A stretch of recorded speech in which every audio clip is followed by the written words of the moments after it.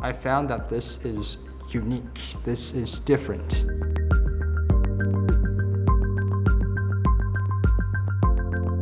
What Kelvin has developed is an entirely new family of origami patterns that he's called bloom patterns. It's a very apt name because many of them bloom like a flower. I actually folded the first bloom pattern many years ago.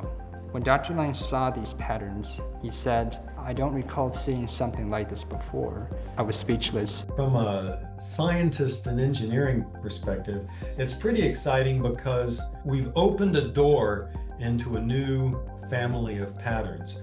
Really, an uncountable infinity of new types of patterns. What they all have in common is that when the pattern is fully expanded, it's flat.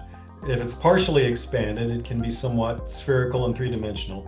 But when it's collapsed, everything, no matter how big it gets at the end, collapses into stacked layers above a flat disk. And that's really powerful. So this new pattern has a lot of potential in space. It can be stowed as a compact disk and then deployed into a large array. That's especially useful for things like space structures where the packing is extremely important. We can make it very compact for launch, deploy out in space. There's a lot of patterns out there waiting to be discovered. This is really the first time where we've discovered in our work a new origami pattern that we're not taking from the origami community.